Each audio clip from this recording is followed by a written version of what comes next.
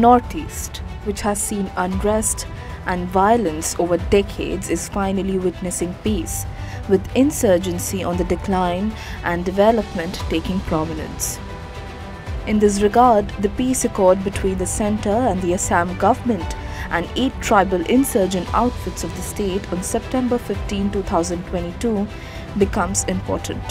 These outfits are Birsa Commando Force, Adivasi Peoples Army, All Adivasi National Liberation Army, Adivasi Cobra military of Assam, Santhali Tiger Force, and 3 splinter groups of BCF, ACMA and AANLA. Speaking on the occasion, Union Home Minister Amit Shah said that the centre was working towards ending all border disputes in the Northeast by 2024. Notably, the latest development has taken place 10 years after the centre and the tribal outfits signed a ceasefire agreement in 2012. Earlier, Assam and Arunachal governments on July 15, 2022 had signed the Namsai Declaration to end the interstate border conflict by this year.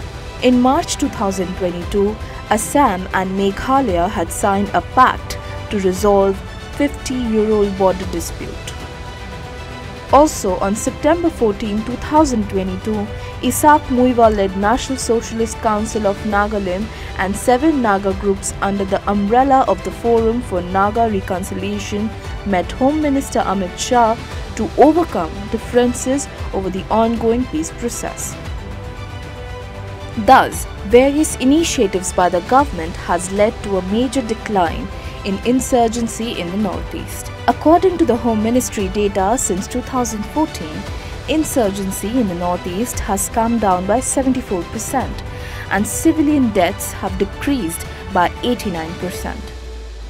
Moreover, in 2020, insurgency-related violence declined by 42% in Arunachal Pradesh, 23% in Manipur, 45% in Nagaland and 12% in Assam as compared to 2019.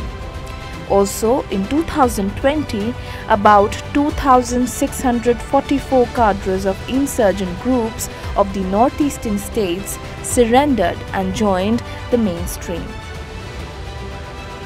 Importantly, in a step to make Northeast insurgency free, the historic Karbi-Anglong Agreement was signed in September 2021, and in August 2015, a historic peace deal with Naga insurgents was also signed in New Delhi.